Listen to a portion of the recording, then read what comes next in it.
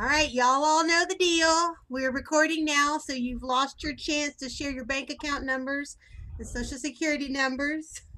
Welcome to the Classes for the Curious Musician. I'm so glad you're all here. I'm going to try and keep letting people in as we talk for a quick second. If you're new to this, I am Anna Huthmaker from Huthmaker Violins, and we started this because we noticed that COVID had taken away so many of the musical opportunities for the adult amateurs we knew. Their concerts were canceled, their rehearsals were canceled, their camps were canceled, and we just thought we gotta do something, you know.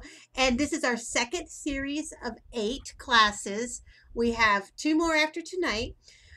For our regular folks, I'm so glad you guys are here. Now, I know my camera says, or my picture says Dixie Huthmaker. I'm Anna, actually, because I stole my mom's Zoom. The one that says Buddy Huthmaker is actually my mom sitting there. We're the Huthmaker family. So just a couple of little housekeeping things. I am recording it. I will put it on YouTube, the Huthmaker Violins YouTube channel. Should be up sometime tomorrow afternoon if I get it all taken care of. And I will post it on our Facebook page so that you can share it with your friends that weren't able to make the live one. So we've got a great crowd though. You guys are awesome. I'm keeping you all muted for the time being so that we don't have background noise. If you see anything technically wrong, shoot it in the chat box because you know I'm not that technologically advanced. So one more thing. I start this every week and I tell you guys, those of you guys who are regular, you know this. I always say that my favorite part about doing this series is that I get to introduce you to all my favorite people in the world, my friends, my teachers, that people that I really know and want to share with y'all. Tonight is the first time you're meeting our clinician at the same time I am. So he's pretty famous, and this is what happened. What happened was I was running through the shop a few weeks back, and I said, I really want to do a class on vibrato. Who can teach vibrato? And my mom held up the Asta magazine. And she went, well, look at this guy. And I looked at it and I read it and I went, he is way too big time. He is not going to come do my class. And she said, you should email him and try. And I did. And he has just been so generous and so graceful and said yes. So I want to introduce you all to William Herzog. Did I say it right, William? Excellent. Yeah, no, Excellent. it's German 5 generations ago, but it's all anglicized and Americanized. Yeah. Well, as a Huthmaker dash Hootmacher, I understand Um, that completely. So, not yet. um, he is a world famous soloist. He's played with everyone you can imagine. He's a guest lecturer at colleges and all over the place. You should go check out his website when we're done. It's really great. And I am so glad you're here tonight. We're going to do things. So he is going to do his thing. Put your questions in the chat, but unless it's something earth shaking, we have to deal with right then. And he'll make that decision because he's good at this, so he can do the chat also. Then we'll, at the end, do a question and answer. So does that work for everybody? Say yes, I hope it does. So You're I muted, so you can't protest. I know, seriously. So I am going to mute myself and turn this over. Thank you, William. We appreciate you being here.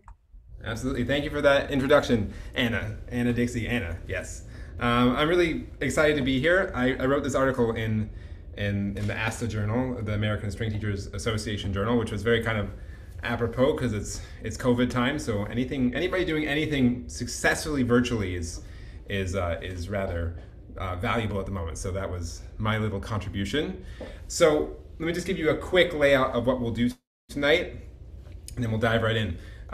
We're going to talk about what is vibrato, talk a little teensy weensy bit about physics because it's not really my field, and I'm going to play a little bit of music for you, give you a feeling for what vibrato is. You probably already know that. So just brief introduction, and then we are going to talk about basically how to learn vibrato.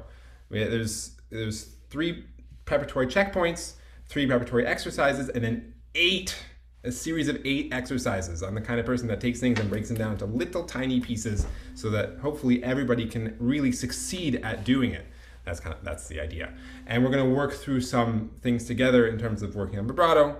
And at the very, very end, we're going to talk about some kind of more expressive vibrato land ideas, and we're going to work on a little piece of music. So let's start off. Heard a little bit about me. I don't know that I'm quite so famous as all that, but I teach I live in Cincinnati, Ohio. I teach in northern Kentucky. If you don't know your geography, which I didn't until I got the job, that's actually very, very close together. So even though I live on the north side of Cincinnati and I work in Kentucky, I have a 25-minute commute, which is not really very bad at all. And before that, I was in Baltimore, and then Eastman before that, and I've been to Northwestern, Indiana University. I was very happy actually to come back to the Midwest. I kind of love the Midwest, even though I'm Canadian. But I fell in love with the Midwest, and so here I am.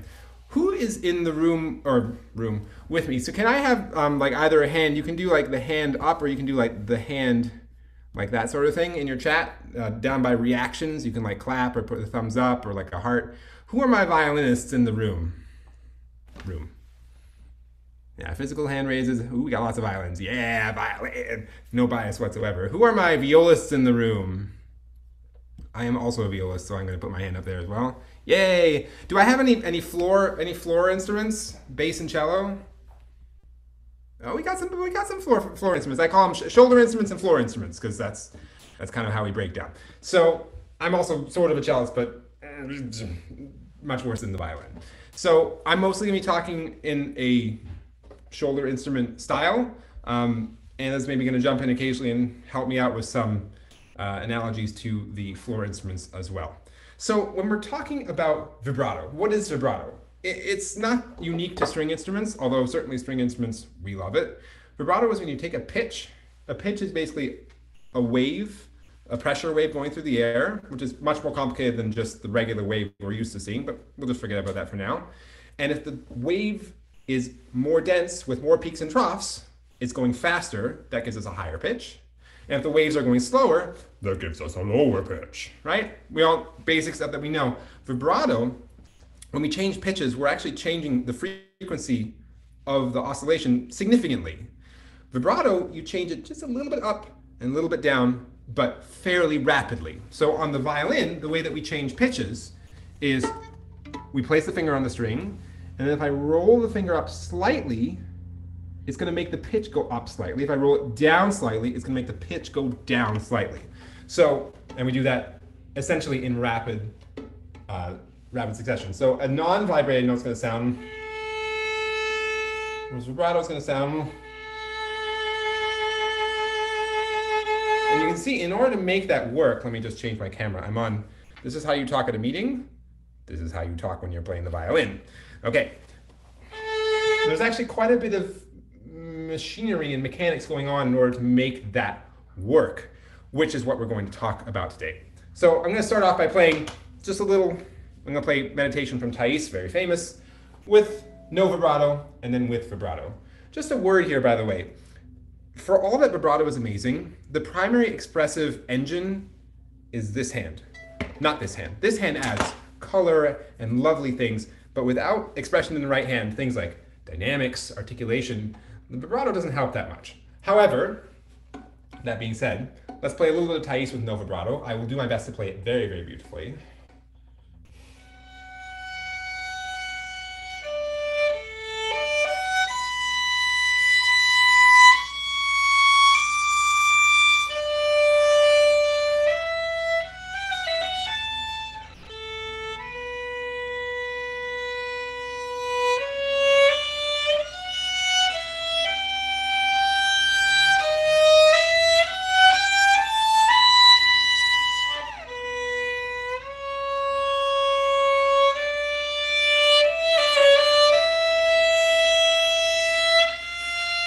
And now with vibrato.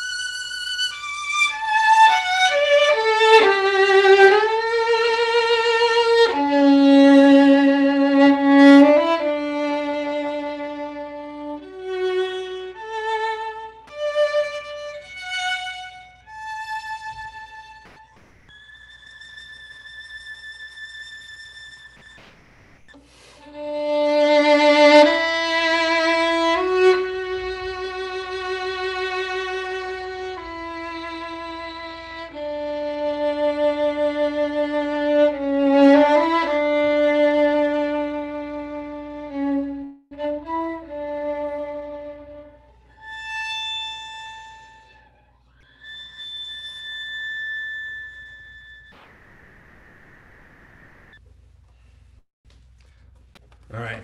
Cool. So obviously vibrato helps a lot. I'm also doing a presentation on vibrato. So I'm really thinking about lots of colors in the vibrato. All right. The easiest way to vibrate, to create vibrato, is of course through tension. I don't know who my Star Wars people are out there, but if you are, you'll get this one. For once you start down the dark path of tension, forever will it dominate your vibrato destiny, right? And let's go ahead and just try that. Basically, tension means that like if I'm like flexing this muscle and that muscle, my arm will just kind of like if you make your whole body, you'll just kind of go, you can kind of get your hands to shake. Don't do this, it's gonna hurt you, but you can feel if you really, really tense up, everything will shake, right? You can create a shake. Go ahead and try that. Tense yourself up a lot. I mean, don't hurt yourself, but tense yourself up and you'll find that things actually shake a little bit, right? They actually shake as a result of that tension.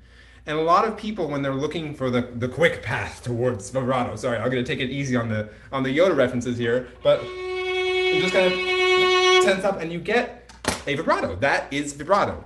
In terms of the definition of vibrato, that is vibrato. However, the trouble with that approach, first off, it hurts. Ow. Second, there's no real possibility for variation. And much of what makes vibrato beautiful is variability. And if you're tense like that, things like shifting, crossing strings, changing finger patterns, all those things are going to be a hassle and a half. So we want to avoid tension. We don't want to, we're kind of, relax is kind of a bad word nowadays because like, I'm going to relax, you just kind of fall on the floor in a heap, right? You actually have to, in order to, I mean, I'm standing, in order to stand, there's a lot of muscle engagement just to be holding yourself upright. So we don't want to completely relax, but we don't want to introduce any additional tension. So I'm going to use the term tension-free from here on. So we want to have tension-free, no extra tension. And the way that we're going to do that and get a vibrato is to take motions you already know how to do, right? One of the biggest things when people play the violin, right, they have a lot of trouble getting to the frog, right? Nobody likes playing at the frog. Something like go from the tip to the frog. And someone stops there and you're like, go to the frog. And you're like, and people don't want to do that. One of my favorite things to do for that is just say, put your hand on your shoulder. Good, that's your frog, right? Go ahead and try that. Put your hand on your shoulder. Welcome to the frog. Reach out and tap your computer. Welcome to the tip. I know there's bow hand issues and flexibility that have to go into actually making it this natural, but there's no large motion problem. And similarly with vibrato, you're able to oscillate back and forth because there are certain things you do in your life that are similar to that you would never put a ton of tension into because why? And so we're going to learn from that.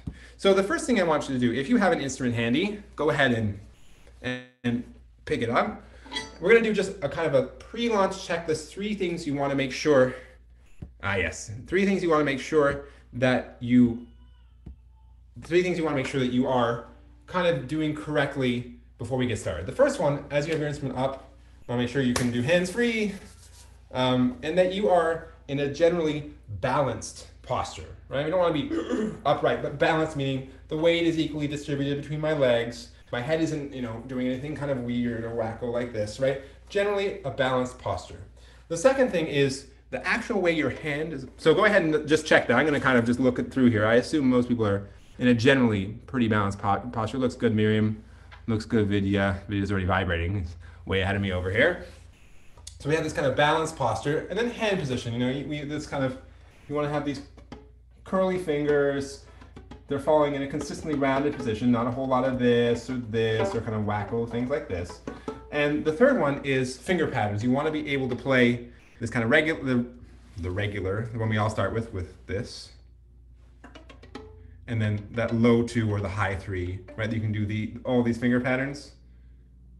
You want to make sure that you're able to play in G major, in A major, in E major with some comfort without having to, for that high 3, kind of do anything to, I'm very good at exaggerating because I have students, so I have to exaggerate with them. But you want to make sure that you're able to do those things with a lot of comfort, because otherwise vibrato, it's, you're introducing a gentle jiggle. And if I don't know, insert your analogy here. If you haven't got, a stable foundation, don't put a washing machine on top of it. The whole house is going to fall down, right? So we're introducing a gentle jiggle on top of a stable foundation. So before we actually start the vibrato exercises, there's a couple of motions that I want to introduce to you. And this is finger taps. So hopefully this was one of your very first things that you did. We're going to take your hand up to kind of like a nice, comfortable third position-ish. Cello bass is going to be kind of, just resting at the neck basically. And we're just going to tap the string. I like my second finger. My second finger is my favorite finger. We're going to have that kind of percussive sound, but not, this is again, we come back to not excessive tension. I'm not murdering the violin over here. The violin didn't call me any bad names. At least not today. Right? And now we're going to try it in a rhythm. Switch fingers. Let's go with Mississippi hot dog. Mississippi hot dog. Mississippi hot dog. Mississippi hot dog. Notice I'm going to cut off my head into the screen here because I want to get you my arm. That I have a lot of nothing going on down here. It's just the hand. Very percussive. Right? So after we've done that a couple of times, we're going to switch to finger taps with magic glue. Finger taps with magic glue is I'm going to tap the fingerboard, but the magic is the glue sticks to the string, but not to the fingerboard. So instead of lifting all the way up, I'm now bouncing on the string. Maybe I'll do it on G string so it's easier to see. I'm bouncing the string, but I'm unable to exit the string, although with the fingerboard I'm exiting. Show me that. Let's do Mississippi hot dog, little, long, whatever your words happen to be.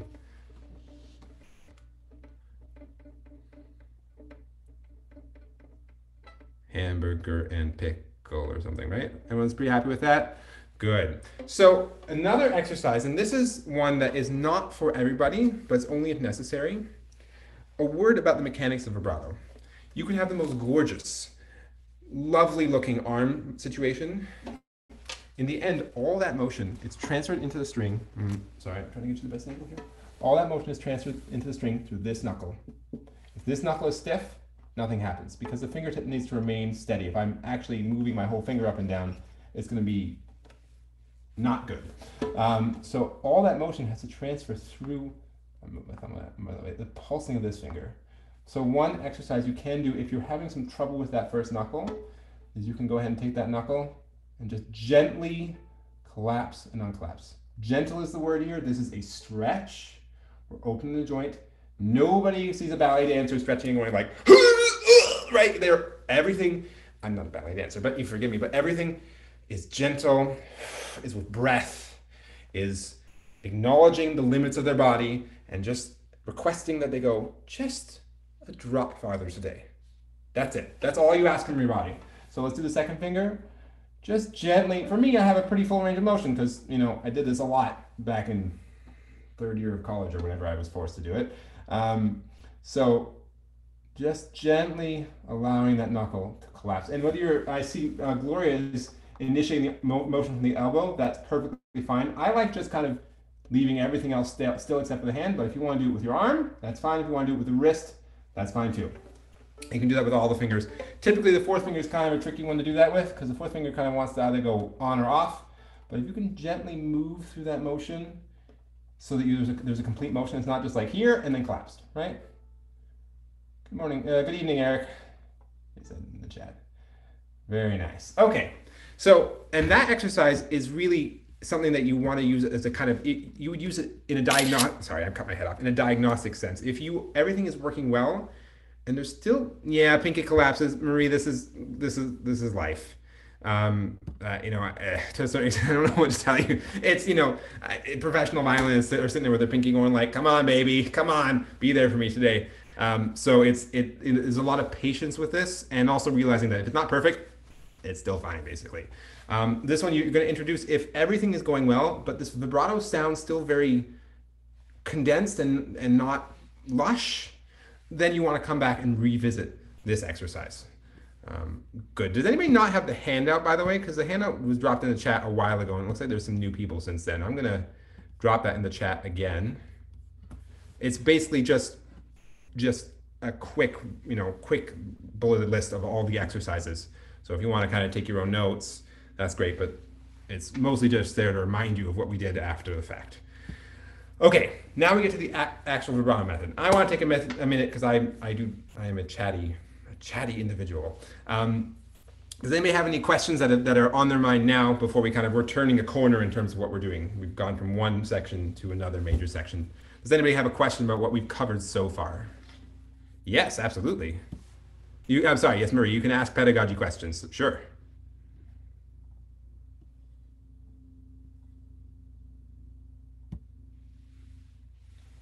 Was that the whole question, or is there a follow-up pedagogy question? um, there we go. Roughly how long should we expect a student to be working on these exercises? Yeah, no, that's fine. Yeah, I gotcha. So I think that once you're through the kind of everything's balanced and in the right spot, and then you are to the point of the preparatory exercises, I kind of like to introduce those. The reason why I call them preparatory, I don't think that they're absolutely indispensable. And usually when I'm teaching, I'm doing it kind of early with the students before I really think they're ready for vibrato, just to get them kind of used to the idea of something like this. But after that point, I think about one exercise per week ish. Very heavy on the ish. So 8 exercises, call it 10 weeks. Yeah, sometimes I lose patience. So yeah, and I hear you. So part of what I try to do is I try to give a certain amount of imagery.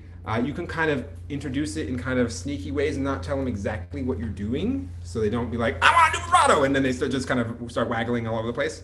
So you can kind of be like, "We're just going to start doing this in preparation for something," and some students will be like, "In preparation for what?" But some students will just be like, "Okay, I'm good."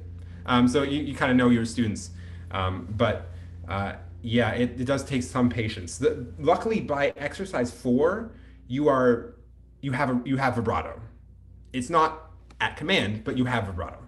So, by the way, 1 per week-ish is with the exception of the first 2. The first 2 are 100% introducible right away. Maybe even the first 3 can be done in one lesson. So let's go ahead. The first one is, I call this You Darn Kids.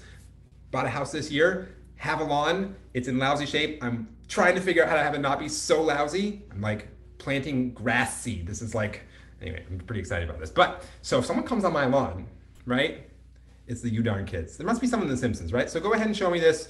You got your kind of fist is facing yourself, and you're shaking it back and forth, saying, "You darn kids, I'll get you darn," right? Those darn kids. I don't have a sidewalk in front of my house. Sidewalk's on the other side, so I don't have too many darn kids. Oh, we have one more question. You can drop it into the chat, and we'll grab it later. So we're doing this motion, and you want to, it shouldn't be tiny. It should be fairly large, and fairly rapid, and fairly easy, right? This is a motion that's like, what, we're taking lessons to learn to do this? No, we're actually not taking lessons to do this. That's the point. You already know this one, right? Yeah, we got all kinds of things. So the next thing you're going to do is you're going to do that with your instrument on your shoulder. So let me just show you first. This is called polishing the string, not to be confused with polishing the string, which is, I don't know what that is, but polishing is spelled the same way. Recently was called to my attention. So you're going to leave a finger down, and you're going to do the same motion. You can see this is really the same motion. Very frequently, trying to see if anyone's doing this. Oh, you guys are so good. Okay, this is why I like teaching grown-ups. Very frequently what you'll have happen is you'll have some variety of this. And the reason why we went to do this first is because there's no inclination to do anything with your wrist. So go ahead and put your fiddles back down, or your things back down. Sorry, fiddles. You put your instruments back down, and go ahead and shake at those kids again. Now bring the instrument back. Go ahead and do this. I want to tell you something we just did that's really, really important for any time you're working on something that's broken down into steps. The first step is super, super easy. Usually the first step should be super, super easy. The second step may be easy. The third step may be easy, but always in an incremental progression, you will always encounter a step that is your challenge. This is the challenging step for you. So let's say maybe the 4th step is challenging for you. You always want to go back to 3 and toggle back and forth between 3 and 4. Don't just hammer away at 4. Because remember, this first step, this was easy. If someone has trouble then with this, you say, well, hold on a second. You know how to do this.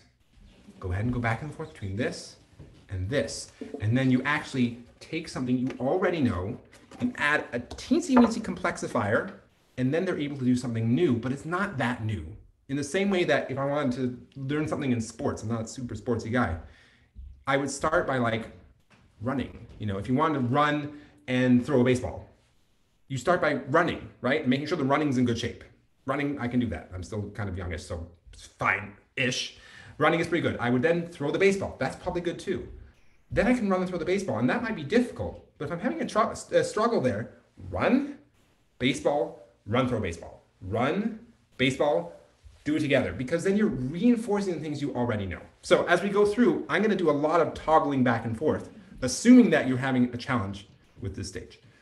This next one now is exactly the same as polishing the string, but we're introducing the independence of the right hand.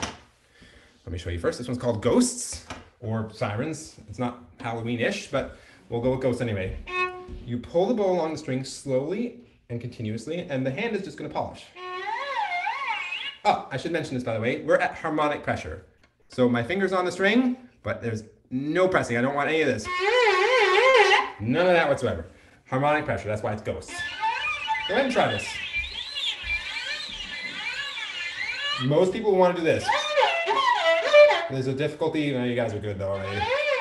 Having the right and left hands independent. It's a challenge. And as you have your super duper expensive fancy mirrors, right? I have mine too. Go ahead and check out to make sure that there's not a whole lot of breaking going on in the wrist, right? Not a whole lot of anything like this. Because if there is, we're going to go back to this and back to this. But from what I see from the group, from those I see, this is looking pretty solid. The next step, and this is the biggest one for the, who is it, Marie who asked the, yes, for Marie who asked the kind of pedagogy step. Step 4 is the big one that you cannot progress through until it's well done. So this is called shrinking ghosts. So now it's like a Ghostbusters situation. We cut the ghost, and we're kind of shrinking it down to a small size. So within a single bow, we're going to take this ghost and make it smaller, smaller, until it's kind of in one spot. I naturally kind of gravitate towards a tiny bit more pressure, but I'm almost still at harmonic pressure. Go ahead and try this out. This is probably the most challenging one. Step.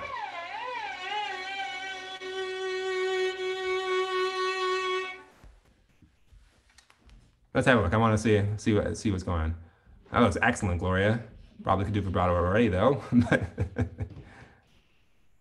No? Oh, well, from what I can see, it looks good. One of the great things about the violin, my wife's a clarinet player, you can't see anything, right? It's like, well, that looks like someone playing clarinet with the violin. It's like, that was good, that was bad, that was good, perfect, fix this. I can tell you so much from looking. So go ahead and do this for one more second. And if you're having trouble with it, go back to these big ghosts.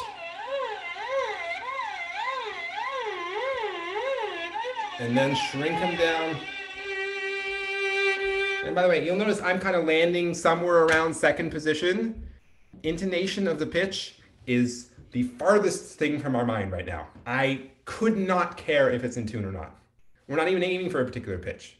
This is something also that when you're learning a new technique that's a little bit unnatural. This is unnatural, by the way. It doesn't have to be uncomfortable, but it's not natural in the sense that, babies come out. I have a 3-month-old son. You give him a pencil, he can kind of grab the pencil like this. That's a natural thing. This sort of thing, super duper natural. This, not natural. Can be very comfortable, can start to feel like your natural voice, but it's not something that people would naturally be able to do. Okay, so once you have shrinking ghosts going well, how are people feeling about shrinking ghosts? Can I have a thumbs up for feeling pretty okay about shrinking ghosts? That's a lot of thumbs. Okay, so now we're gonna go ahead and do a single note with no ghost preparation. So you place the finger down, you bow, and there's vibrato.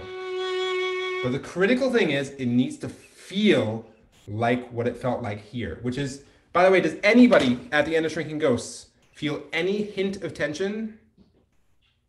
Don't nod your head, shake it. No, Dr. Herzog, no tension whatsoever. Good, right? Nobody feels any tension. That's the point. The point is that we've taken a motion that's tension-free, tension-free, tension-free, tension-free. Woo, tension-free vibrato. Holy smokes, check it out, right? Yeah, but can you turn it on like a light? Not right now.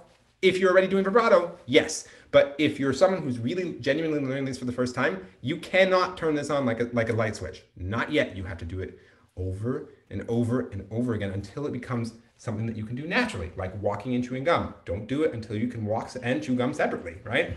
Okay, so once you can do that, the next thing is to do just single notes. So put a finger down. My second finger is my happiest vibrato finger, so that's why I'm demonstrating a lot. And replicate that feeling. Let's go back and forth between shrinking ghost and that. So shrink the ghost. And then just start from that feeling. And don't worry too much about what it sounds like. You can observe, but just observe and be like, oh, that's fascinating. Don't be too judgmental. We're all mostly very judgmental people. Sorry guys, me too. And we listen to things come out of our instruments and we're so heartbroken that we don't sound as good as, James Ennis and like Hilary Hahn. It's like, yeah, that's life. Okay? She's and he are just great. And I'm somewhere below that, and that's okay, right? So shrink the ghost, and then just start it out of the air with that same feeling. Yes, especially about ourselves. One of my favorite things to do with, how many teaching people do I have out here? At least one. 2, 3, some teachers out here. One of the things I love to do with my students is after they play, I do 2 and 2. If I put up my fingers like this, they know exactly what they're into. I want to hear 2 things they're proud of and happy with, and 2 things when they want to improve. 2 of each, no more, no less. Man, the first time I do this with students, they usually look, they're like, things that are good. And they're like looking at their feet like, I guess I'm wearing shoes. That's a start, right? And after they're like playing the Brahms violin concerto actually pretty well, right? And they can't think of anything good. So it's a very good habit to get into ourselves, to think about what's going well, actually. After we're doing single notes, I really like to introduce continuous vibrato at this point. Continuous vibrato gets kind of like a scary rap. Continuous vibrato basically means I'm playing, moving from finger to finger, without interrupting this motion, right? Instead of, oh wow. It's actually harder for me to do non-continuous. The idea of keeping it continuous.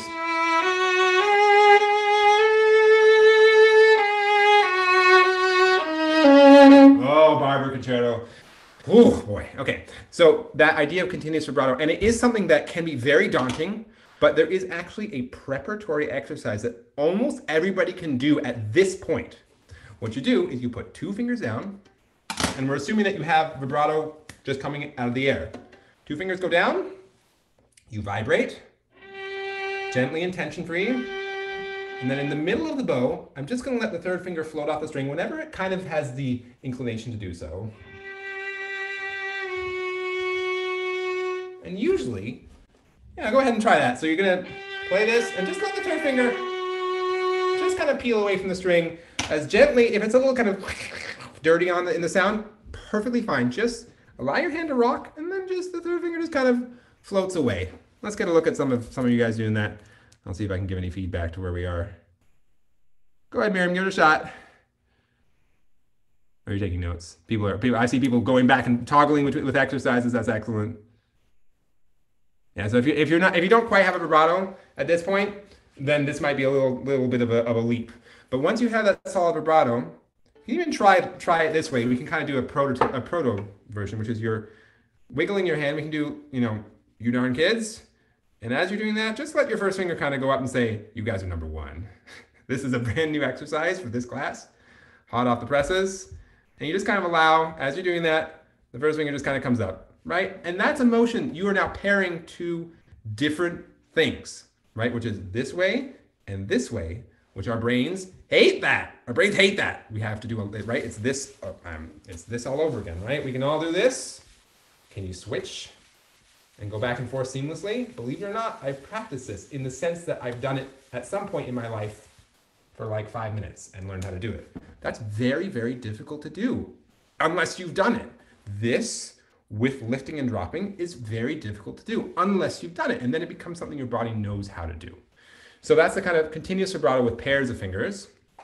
And then once you have some of that coming, step 7 is simple tunes. So I think I have a list of, where's my list? I have Twinkle, Mary Had a Little Lamb, and Amazing Grace. Who knows what? Can I see a 1? We're gonna vote on which one you want to do. Amazing Grace is maybe a little harder. So we're gonna choose between Twinkle and Mary Had a Little Lamb. Which one would you like to try first? Twinkle or Mary? Show me your votes. Oh, we got Mary. Oh, a little bit of Twinkle here. Looks like the Marys have it. I hate it when it's a close vote. This is not so close. Good. It's Mary. So we're going to go good old-fashioned on the D string.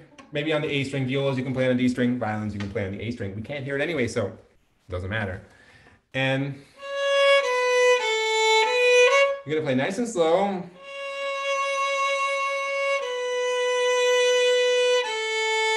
And just see, let's just do those first three notes, which also are the first three notes of hot cross buns, right? But anyway, that's a different point. Just see if you can get that slight wiggle, that tension-free feeling on the first three notes. The third note's free because it's an open string, right?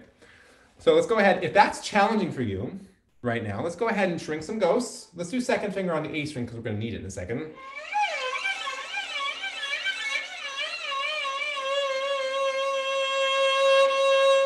And now go straight into Mary. I'm sorry, I made a misstep here. As you are shrinking the ghost and then you arrive at this tension-free feeling, your brain needs to be in your arm saying, what do you feel like? What do you feel like? And then, what does that feel like? It feels like this. I'm going to do that again. Then you put your brain back in that arm and you try to recreate that exact feeling. Let's try that.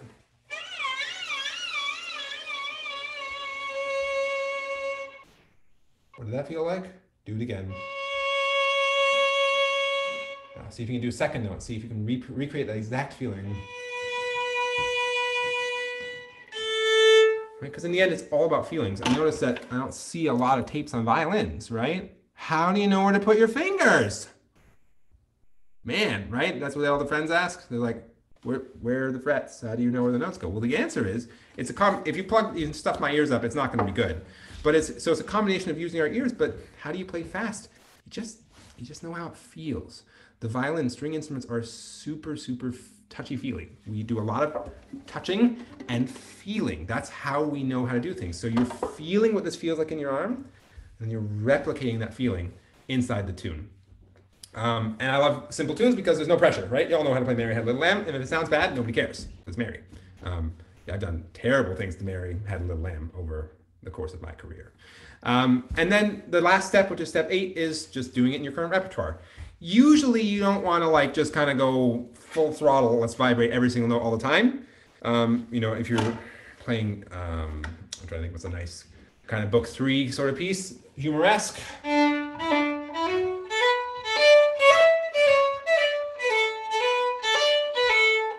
There. And nothing else, right? So you say, that's the note I'm going to vibrate on right there. And you put a little heart sticker over it or something like that, or a little smiley face. There's your note for vibrato.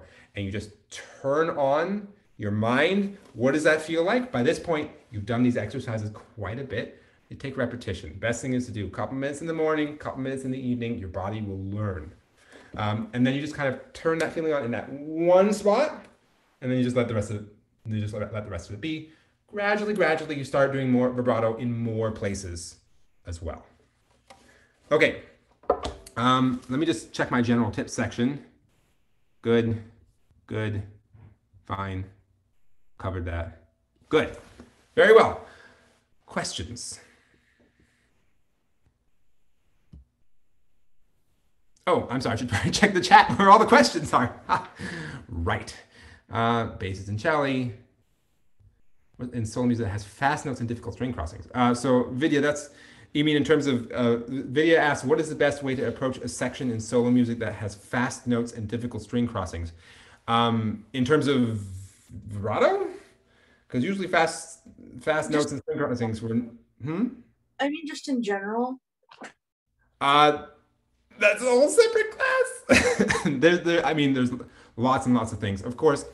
Can I jump in? And you know what? Can we answer that at the very end, sweetie? Yes, so actually, that the other people can go off, but we'll come back to it? Fantastic. I think that's a great idea. Yeah. Sound good, Vidya?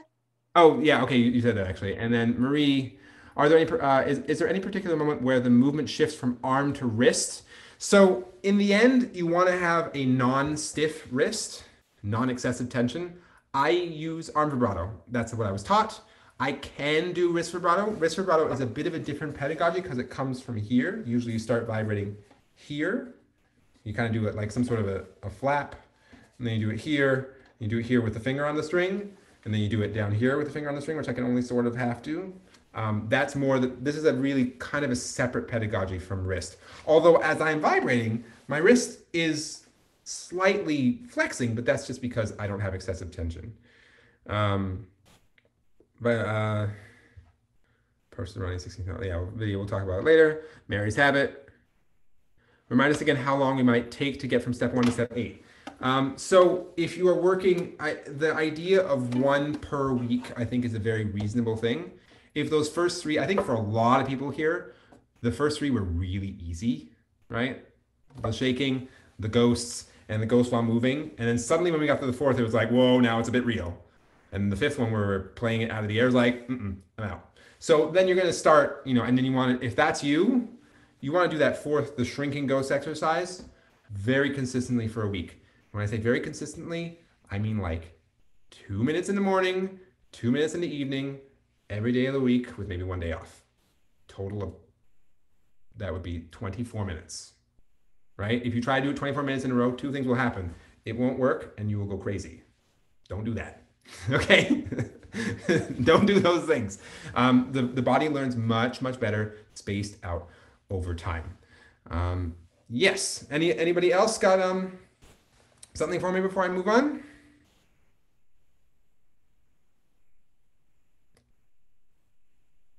All right, this concludes this. Now we're gonna get into some more like slightly exciting things. I'm actually going to skip. I was going to work on a piece with vibrato with you folks, but we already did a little in Mary.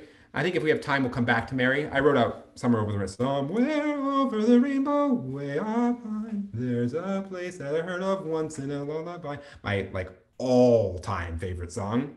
Anybody else? Somewhere Over the Rainbow? Does it at least crack your top like 25? Okay, it's like my like top number. Oh, I love it. Anyway, fine.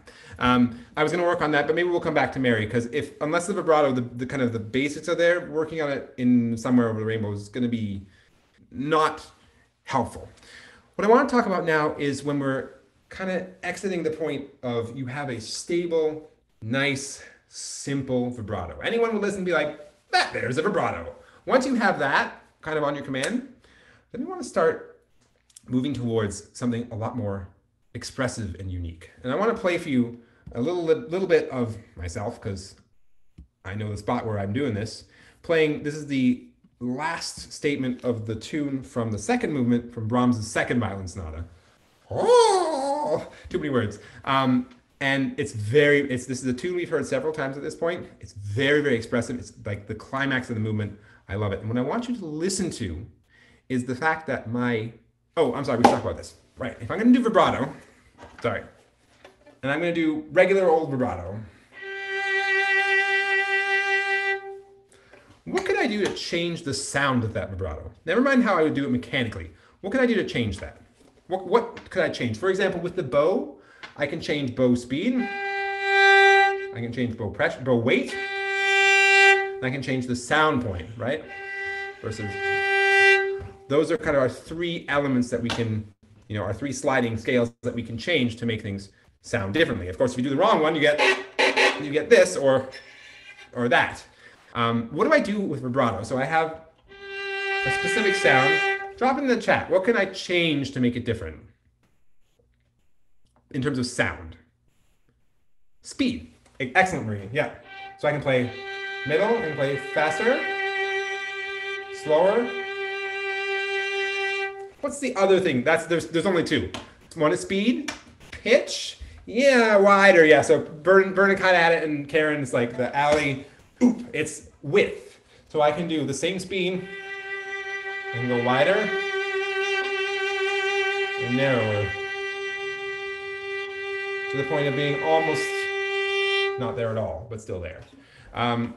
So what I want you to listen to as you listen to this small excerpt here is I do a lot of varying. This is I don't do this a lot deliberately in my playing. I really, really vary the width and speed in parts of this for specific reasons. Go ahead and take a listen to this. And give me a little thumbs up that the sound is, the sound is not going to work because I didn't ask it to work. Let me just make sure I click that box. That's the box. Okay. Now give me a thumbs up the sound is going to work. Yeah.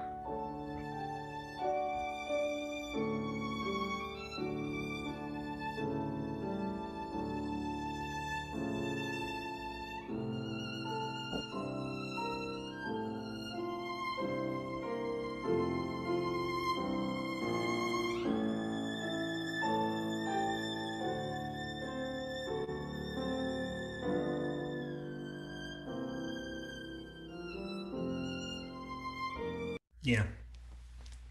Do we hear it? We hear it? I give myself an 8.5 out of 10. Should have been slower at the end, but I was nervous. Fine. Sorry. So what I'm doing, I want to talk through briefly with you what I'm doing and then how we can work on it. So in order to create excitement or energy, I increase the speed. This is very calm at the beginning, so I'm vibrating very slowly.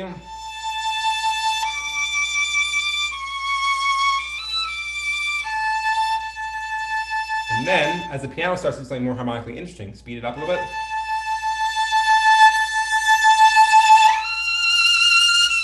So it's faster. Slow it down again, and then really speed. I'm actually pretty narrow here as well, because it's the best note in the whole darn piece. So I'm like letting you know, you know where we're going? We're going, oh, there, right? So that's, and I'm telling you that before I go. Of course, you can listen to the piano as well, but I'm supporting that increase in harmonic tension in the piano by increasing the tension, not actually tension. Not actually tension. Delete the excitement. There we go. In my vibrato, right? So the way that you can work on this, and a lot of people have words like excited, broad. I don't know. I'm a kind of a food person, so I have like my chocolate vibrato and like my my sprinkles vibrato and, and that sort of a thing. Anybody else like food people? And people are like, you should play that louder. I'm like, what do you mean? You should play it more like chocolate.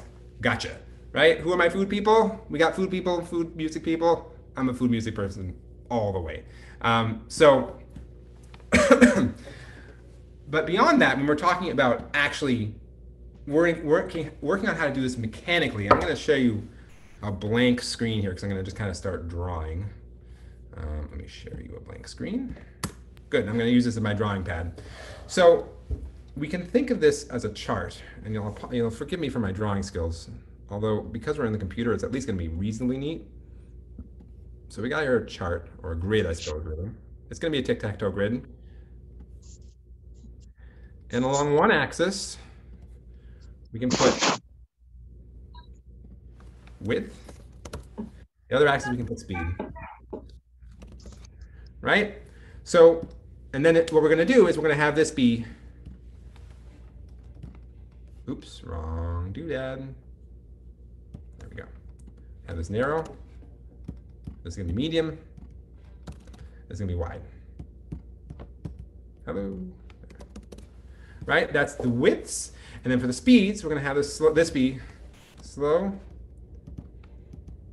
medium, and fast. And you can see that we're going to have, sorry, it's a little bit difficult. We can see that we're going to have 9 different vibratos. We're going to have slow and narrow, slow and medium, slow and wide, medium speed, medium and narrow. Let's say medium narrow, medium medium, medium wide, fast and narrow, fast and medium, fast and wide. We all see that works. It's actually harder to say, I think, than to actually execute. So let me just show you how you can go through this. You take a signal note. This is once we have a tension-free vibrato on command. Before that, this is not the exercise. We're going to do slow and narrow.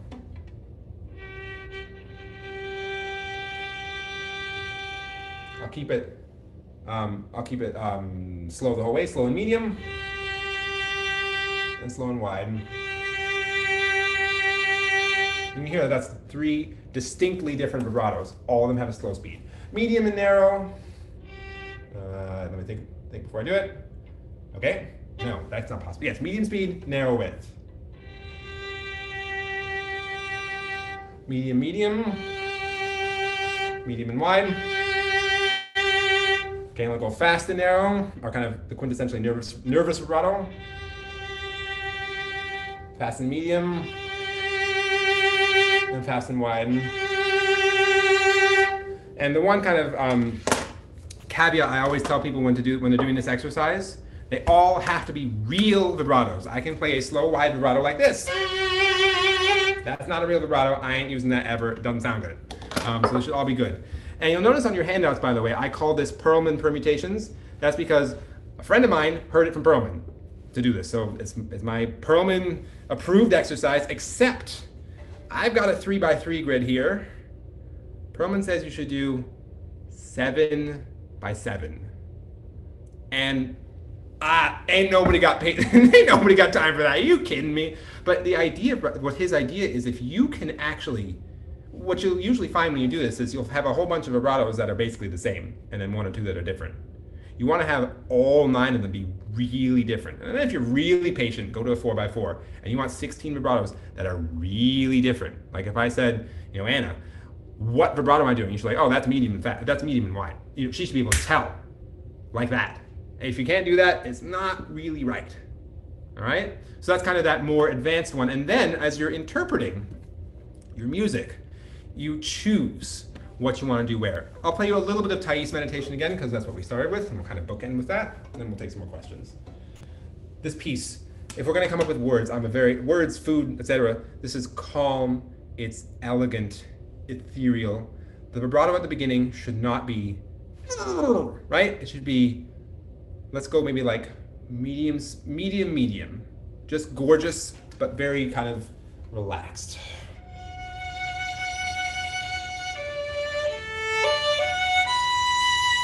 But now we're going to the top of the phrase, so I'm going to actually increase speed a little bit. I'll go at the beginning.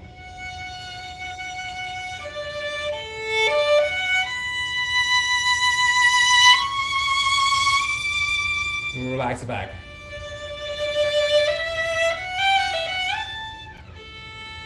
This is the lowest emotional point. Right, I'm really slow here. I'm slow and wide though, because it's broad and beautiful. Speeding up. Right, and you can hear, so a word to people who are going, oh my God, does he actually think this way? Not really, no. It becomes a bit like, if you're trying to walk and balance, right, and you're sitting there like, left shoulder up, left shoulder down. No. You just do it and you just balance. You feel the response from your body. You desire to have it go this way and you do that. In the same way, maybe I have a better analogy. In the same way that if I'm walking, I say, I'm going to go left. I'm not thinking about the mechanics of going left. I'm just turning left, right? So for me, I'm thinking, I want more here. And the left hand goes, all right, I got you back. And it starts to do that. However, there are certain passages, like the Brahms I played for you, where I really deliberately do plan it out because they're just so special. I want it to be right every time, and I don't want to trust that instinctually it's just all going to fall into place. So I want to really, really, really get them right every single time. The Thais, it's going to be different every single time depending on what I feel like. But that Brahms moment's always the same because I think that's just the way to play it, and I just want it that way every time, so I practiced it and I thought about it. But in general, I'm not really thinking this way. Yes, so let me just give a little summary, and I'm going to look at the chat for questions, and then we'll kind of close up. Everything that I'm telling you now, which is kind of, it's a little bit off in the sky let's face it.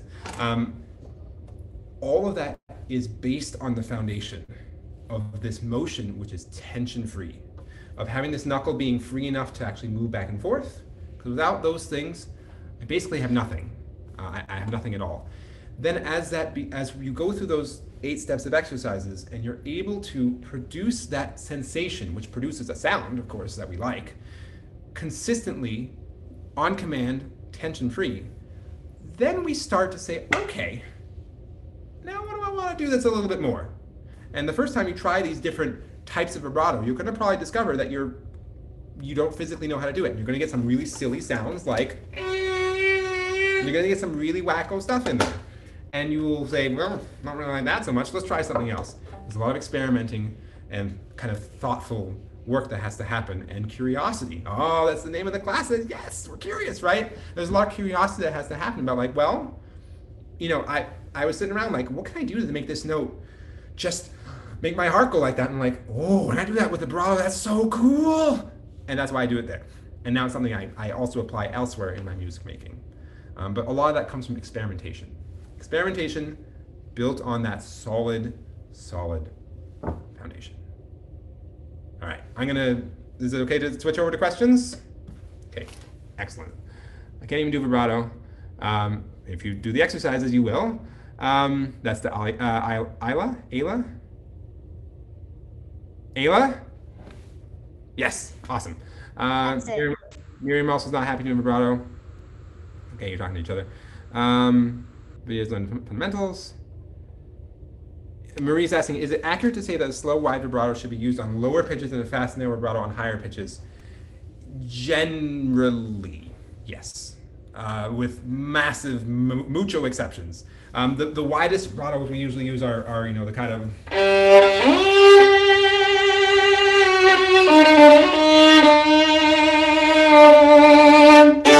that kind of those super like to the top of the world on the G string. That's when, because if you do that vibrato up here, in like, I don't know, beginning of Mendelssohn show, I can't even do it. It sounds like I've had a couple drinks too many, and it's just time to call it a night, But up on the, or in Sibelius maybe.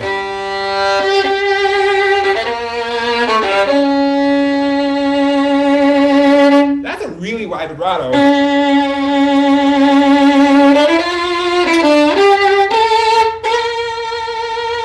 I love the sound of that. That's an insane for on the E string anywhere. That would just be awful. So yes, question. I just want to say really quickly, I hope everyone noticed when you just did that note, though, it wasn't just a really wide vibrato. It was this stunning from almost nothing. Yeah. It was gorgeous. That's another special technique. In my family, we call that the Dupre vibrato, because I think the first person that my family heard do that was Jacqueline Dupre, and so we just call it the Dupre thing. And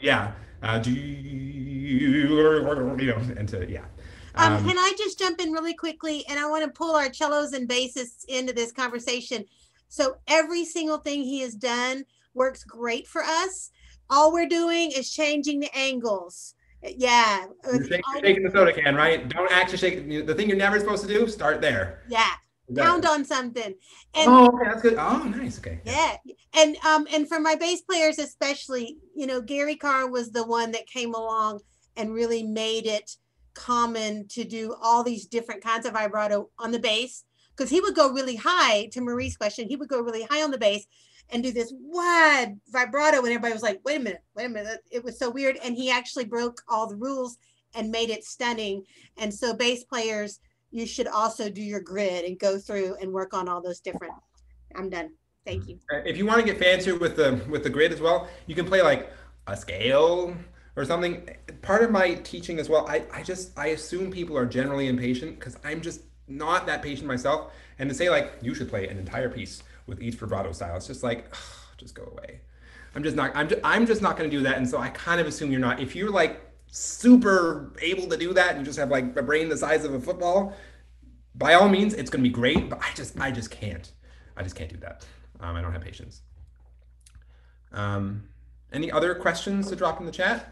Maybe we can kind of broaden, if you want, a little bit away from vibrato. And actually, because somebody else asked me privately, but Video was asking about fourth finger, because it's more difficult. Yes, fourth finger is a drag. I don't know what to tell you. Generally speaking, a lot of the troubles we find with our fourth finger, vibrato and otherwise, are because how many people started in some sort of Suzuki situation? Use the Suzuki books? Ooh, not so much. Good for, okay, a couple more hands there. The way the Suzuki repertoire is designed, you'll notice you're starting, or even better if you start with cross bonds. So we spend all our time, setting up our hand. Like, okay, here we go. You're in first position, slide on the magic X, tap over here if you're doing Mimi's Wag. Great, and you're nice in here, and then... Yay, first finger, fantastic. Pretty good. Whoa, hold on a second, that's actually pretty far. And then 5 months later, someone says, now we're gonna use your fourth finger. And the student's like, what? Excuse me, like, it's too short. It's my fourth finger for this hand setup is actually too short to reach. Okay, it's not out though. I can reach the A string. I'm a big guy. I'm 6'2" over here. I mean, like, you know how you're supposed to size on the violin? The violin's supposed to reach your wrist like that. I mean, look at this. I'm too big. I'm a violist. I actually love playing the viola, but I am a better violinist than violist. I'm too big for the violin. I have really big hands. That's ridiculous. I almost can't play the fourth finger, right? Okay, so hello. So the trouble is, if you're setting up really centered on that first finger, it's great for the beginning because, let's face it, you get quick results. I don't have any problems with it. But at a certain point, you gotta tell your student, this thumb, it can't go here. It's gotta go, like there. And your hand, it can't be set up like this. You gotta rotate a little bit towards the violin. So what I usually do for this, and we can try this, you can go ahead, for anybody who's not 100% happy with the fourth finger, I would include myself in that crowd. Take your shrinking ghost, and let's shrink some ghosts on the fourth finger. And I want you to keep your hand, your left hand, totally tension-free, but I do want you to arrive on the fourth finger note. So if it's a violin, we're gonna have that E on the A string. Let me just demonstrate that first. And the hand should be totally tension-free. Go ahead. And find where you arrive on that fourth finger. We got a couple people doing this. Yeah, Luetta. And what I want you to look at, and no wild vibratos. Video, take it easy with the vibrato. We're not looking for vibrato. We're looking for hand position. If your hand is completely relaxed, where does it land? And I gotta show you, my thumb's here. Look where my thumb is, people. It's like halfway between the scroll and the body. Not quite, but maybe a third. And my first finger is next to my thumb, indeed. But it's, my hand is spaced by semitones, right? Go ahead and try that. And I think that is usually where people's hands land most comfortably. We're gonna work on how to actually play the violin in a second. Even if you don't want to vibrate the last, let's actually stop without vibrato. And just kind of stop there. And notice where your hand is. The fingers are probably pretty close together, and your thumb is probably kind of around your first finger, right? Nodding and smiling if that's correct. From there, I'm gonna, and your fourth finger is like, look at the curvature here. Oy, oy, oy, is that ever beautiful? Isn't that nice? Do you also have beautiful curvy fourth fingers that never look that way ever otherwise? Right, so go ahead, and if you want to take the bow out of it, that's great too. Take the bow out, just back and forth saying, oh, be comfortable, hand. Be as comfortable as you possibly can. Where would you be if you were asleep? And then that's where you're gonna be. From there, I use my eyes because they're a very important tool for focus. I'm gonna keep my eyes on the fourth finger and the thumb and say, you guys don't go anywhere. Everybody else, back up a little bit. And your first finger is gonna be like, excuse me, this is hard. What the heck? Your second finger is like, I can do this, and third finger's fine. You might get some protests from your first finger saying, this is not the usual deal. I usually am much more comfortable in this, right? Everyone's first finger is a little less comfortable than usual. And you know what you tell your first finger? Suck it up, bud. You're strong. The fourth finger needs us, right? So we set up the hand. Sorry, we set up the hand. Oh, that's really mean. We set up the hand. You say it nicely. You set up your hand so it's super comfortable for the fourth finger, and then you open the hand up a little bit. Thumb might change a little bit so that the rest of your fingers are a little bit not quite super comfortable, but the fourth finger feels great. And then you play like that. And then my fourth finger looks great. My first finger is fine. It'll survive. And then when I'm doing vibrato, I'm starting with this curly fourth finger that actually stands a chance. Whereas if you're set up in this hand position, and your fourth finger's like this, I don't know how to help you. I do, but it's doing what we just did. It's not a vibrato problem. It's a hand position problem. Yes? Yeah, it's in tune when you're comfortable, right? So the point is you get your fourth finger there, and then the rest of your hand has to work on being more comfortable. I love Shradik. Everybody knows Shradik number one?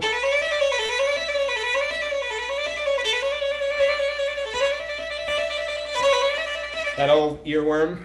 Oh, not really. I'll write that down in the chat. What that is, Shradik. School of Violin Techniques, or something like that.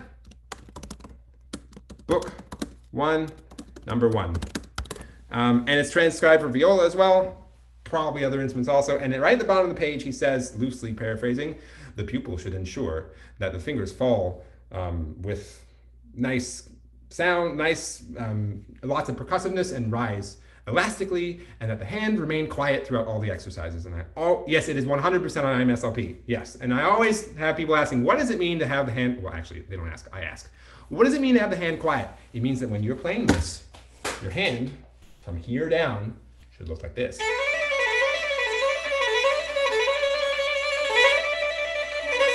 Right? Not like this. Nothing. And if your hand, and I'm not saying that you should be tense and stiff to do that. I'm saying that if your hand needs to do that to get your fourth finger down, you have a hand position problem. Something needs to be changed. By the way, we all have a hand position problem. My hand position's not perfect either, right? Fine, I'm still working on it. But you need to, that is like one of the first steps. If you see this moving to get your fourth finger down, something is not right about the way, you're not in a balanced hand position. That was one of the first check boxes on that pre-flight checklist. Your hand should be balanced. And balanced, I guess I should explain that, for me means there's an equal weight between the first and fourth finger. Not first finger's everything and the fourth finger's kind of like, you're on your own, buddy. Okay, let me see what else. I'm not calling out Marie. I love Mimi. Marie, I love Mimi. Mimi's like she's like, I took like classes with her when I was like a wee little, and I was like, oh, she's so great. And I still kind of basically feel that way. So fourth finger's in 2 minutes comfortable. Yes, sir. Crossman for cello bass. Thank you. I don't know. Or cello, yeah. How to match your vibrato to the musical style genre you're playing. Oof. Big question. Oh, big question. One of the most interesting historical things to know, one of the last violinists to kind of be cranky about this and insist that not every note should be vibrated. One of the last violinists to say not every note should be vibrated was Joseph Joachim, who is not that far into history. A, B, which most famous concerto was written for him? Oh my goodness, it was the Brahms. That means Brahms liked Joachim's violin playing, which means Brahms probably liked hearing his concertos without vibrato on every possible note. That should blow your mind. If not, go listen to Brahms' concerto and it's like everything's vibrato. And I don't think you should change it. But we have to acknowledge that this idea of vibrato being, I mean, when you hear me playing Mendes Thais, every note's got vibrato. Every note's got vibrato. Even the kind of fast little notes got like 1.5 a wiggle at least. Everything's vibrated and we love it and I wouldn't change it. However, historically speaking, nope, that's wrong. So, and this is, it's the same question with Bach. I'm playing on this instrument with this bow, and so that being said, it doesn't mean that we just kind of play, we don't play, I don't play Bach like, No.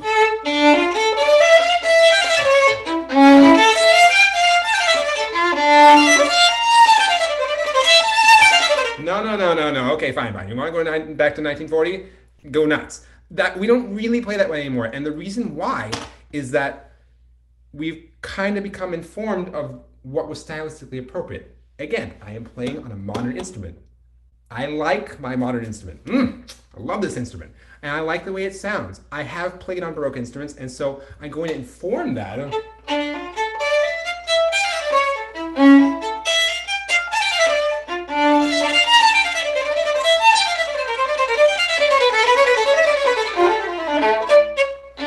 With my dancing style, fast tempo, quite dancey. I love that piece. That's the jig from the second partita. But it's still on a modern instrument. I'm doing things that would not really work on a Baroque instrument. Okay, tangent, back to the subject. Vibrato, in terms of styles, so when you're playing, like the oldest music that I play is the Bieber Passacaglia. If you don't know it, let me type it into the message here. Bieber Passacaglia. I have a recording of it on YouTube. By the way, if you want to find me on YouTube, search William Herzog violin. That's me. And it's, Passacaglia is a dance with the same bass line over and over again. And I personally like starting with no vibrato at all. There's your bass line. There's the first chorus.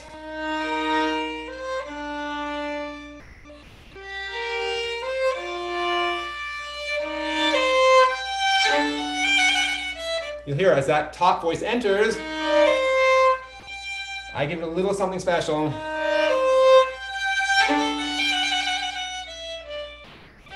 Because I think that's expressive. And that is appropriate. Bieber, by the way, this piece was written the year Bach was born. So it's old. It's old stuff. So which is 1685. I like doing, but I've heard people play it with much more vibrato, and I don't mind. I don't mind that.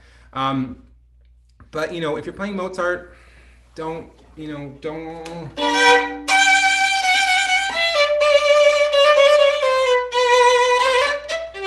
It has to fit with what you're doing with your right hand. And if you're playing it like this,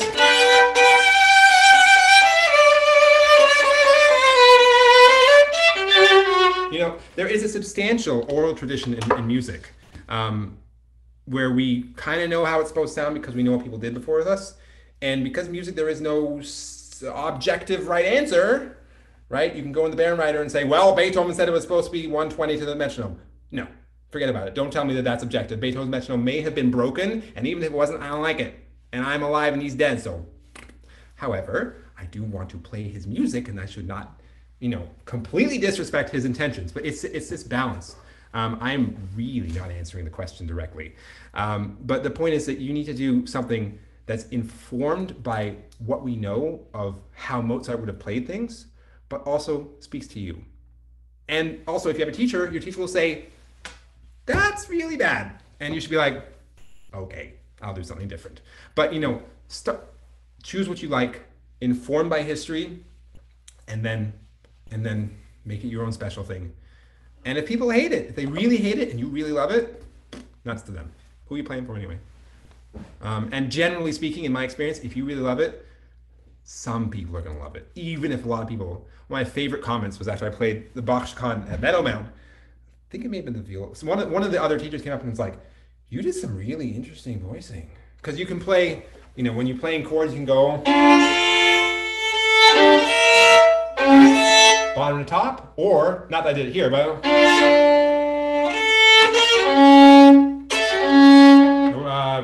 the point is you can voice things backwards. You wouldn't do it that way. You can go or,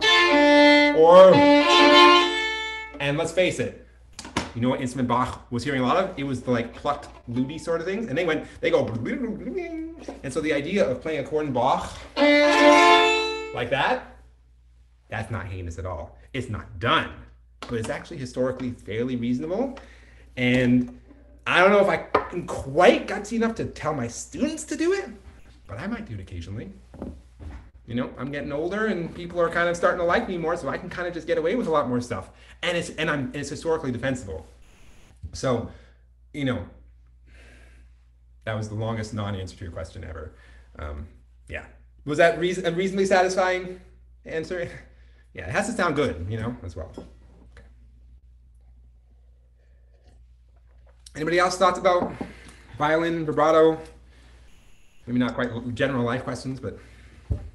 So if you have some more questions, please throw them in the chat. Since we do have a few extra minutes, William, do you mind touching on, Vidya had asked for some tips on just playing fast passages. Do you have a couple of those? Do you mind?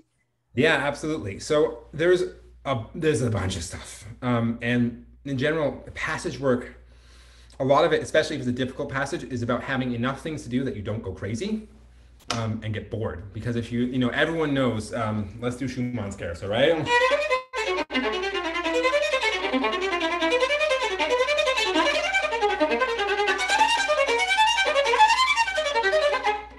Oh, so close. I have not practiced that for a long time, but I practiced it well because it's still in there. So that's a lot of notes. It's really brutal. It's just nasty. It's wormy. It stinks. It's Schumann.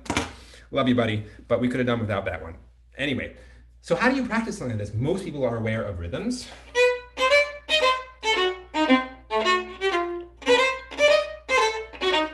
We know these rhythms. Nod your head for you know these rhythms.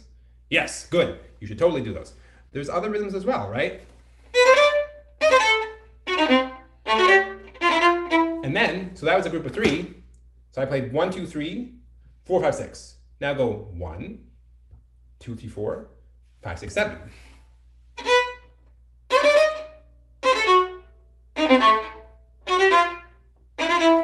Always when you're working like this, tension free. So that's called beat shifting. So you can take a pattern or a group and just beat shift it through.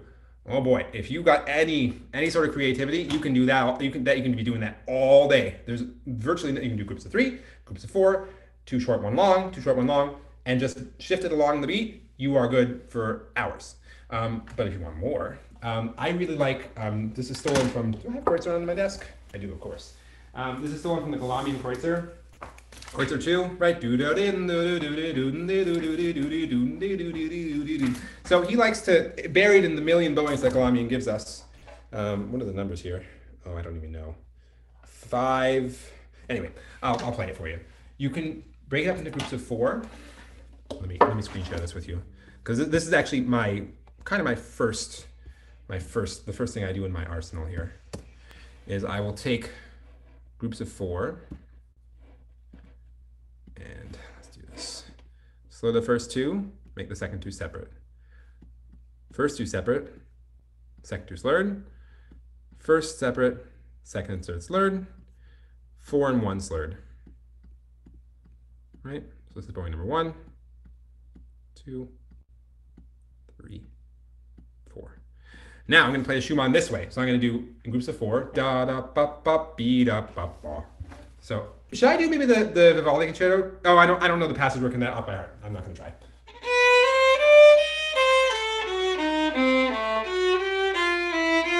Go to bowing number 2.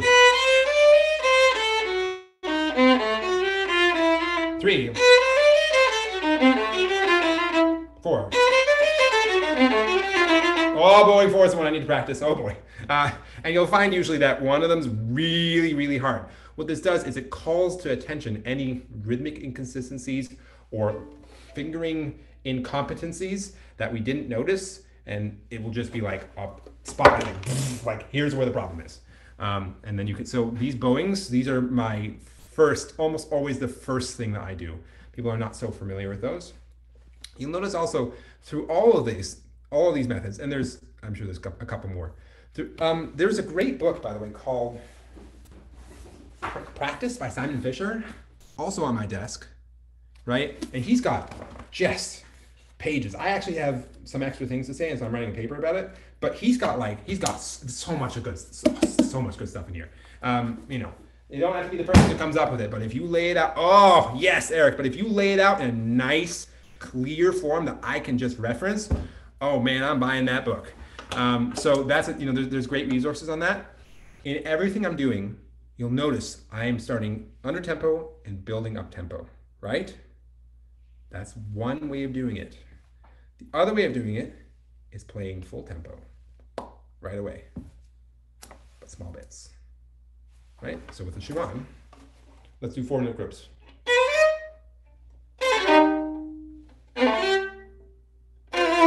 And the idea is between each group, I'm thinking my brain, okay, C, A, F sharp, E flat.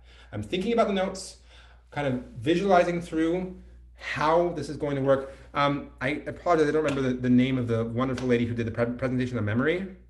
And I bought that book. Woo, was that a good book? Holy mackerel. It's the Giza King book. It's like this big, and it's like chewing on beef jerky. It's so dense, but lots of good stuff in there. So after these 4 notes, I'm thinking through, what do I do next? What's gonna happen? And then in a tension-free manner, I go for it. Did you notice that note didn't sound? Okay, I need to maybe rotate my hand a little more. Let's try again.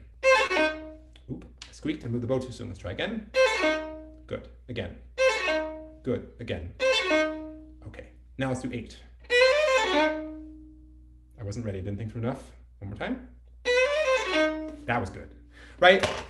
So the advantage to this approach, you should do both, the slow and increased tempo and the fast right away. The advantage is you will avoid learning things slowly, right? Everyone's done this. You learn slow, start slow, increase the tempo, and you just reach a point where it just doesn't want to go any faster, right? Everyone's had this happen? Or just doesn't. And the reason why is because you're doing something that doesn't make sense technically. For example, it was Marta. She was awesome. You'll notice that, for example, I can play the Schumann Scherzo in this fashion at a medium tempo.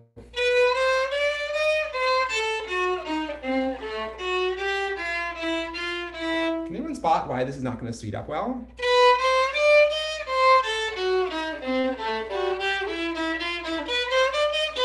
Oh God, this is too fast. I'm using my first finger for every single note. You see that, I see that. Nobody would make that mistake. But we do little things like that when we're playing under tempo that just won't work at speed. And so if you play fast, small groups, you avoid making those, because if I can't play these first 4 notes at this tempo, maybe there's a hand position problem. Maybe I don't know the distance and the spacing of the notes. You're going to discover that maybe you can't even play 4 notes of it at tempo. So what are you doing playing the whole thing under tempo and assuming that it's going to gradually crank up? Figure out those first 4 notes at tempo. And if you don't know how to do it and you're really having trouble, go ask a teacher. Go ask someone who's really good. And they'll look at you and be like, it's the hand position or something like that. They'll be able to spot it, but you'll be able to diagnose real fast whether this is going to work. Instead of spending a month gradually notching it and just reaching that ceiling at 60% tempo that you just can't get over. So sprinkle in some of that fast but small bits type of practice. Yeah. Also, I have a follow-up question to that. So so you're doing that Schumann piece earlier, right? Mm-hmm. So let's say that for the lower notes, you have to go down to the G string instead, really quickly. So how do you do those talking about things like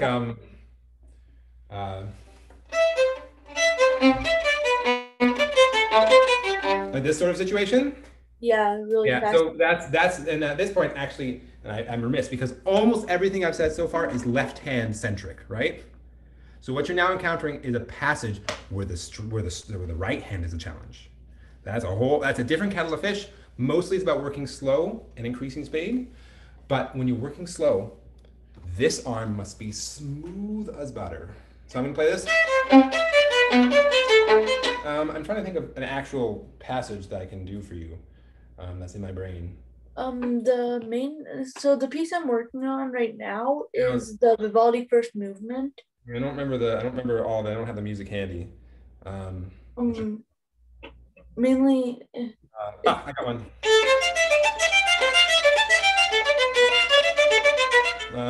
How does the rest of the Bartok go? I got it.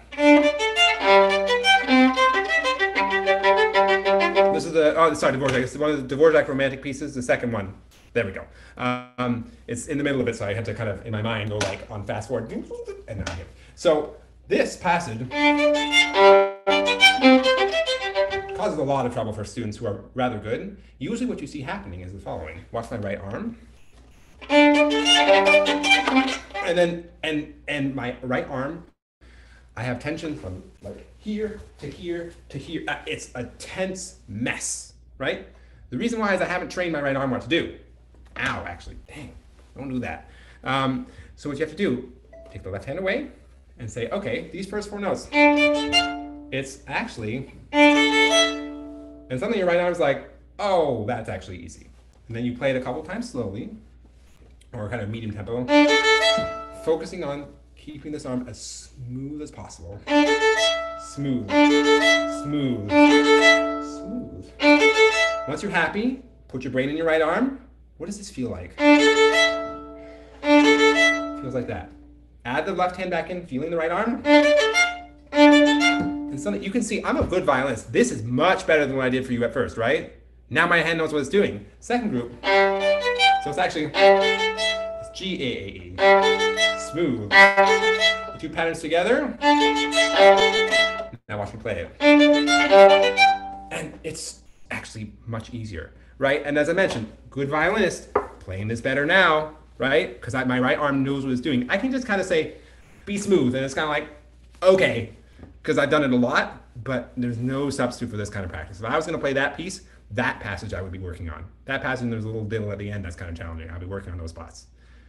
So if you're working on something that's specifically right hand challenging, take the left hand away and work on smoothness. What does it feel like? And then put the left hand back. Looks like Jeannie has a question with a hand up, or is that an old hand? Maybe it's an old hand. Nope. Old hand. Okay. All right. If anyone else has a quick question, throw it in.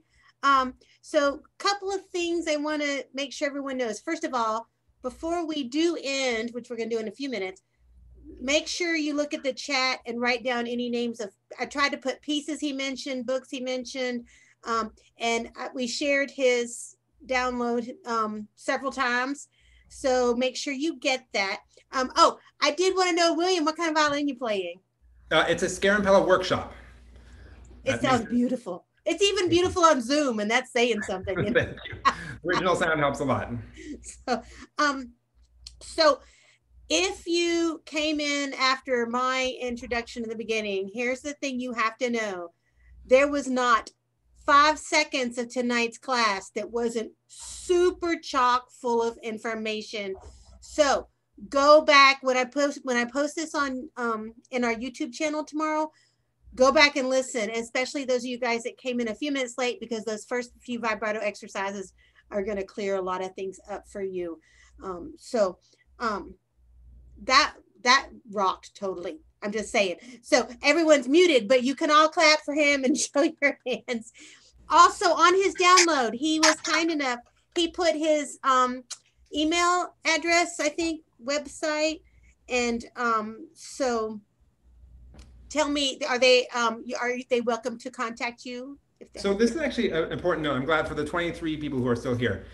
People say this a lot, that they like being contacted. Let me tell you the honest truth. I've taught a lot of students. I've done a lot of sessions. I get very few emails from people who aren't my current students. So if you're inclined at all to be like, I want to like at least say like, wow, that was cool, or like, could you just follow up on this? Actually do that, because I don't receive that many emails like that. Maybe other people do, but you know, as a teacher especially, like you get an old student, if you ever want to like contact that old teacher and say, you know, I just thought of you because I was playing this thing, just do.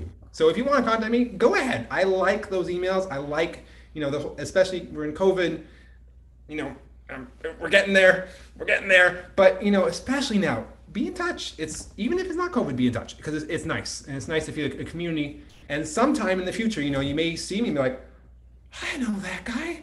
He actually responds to his emails. That's great. Or he didn't respond to his email.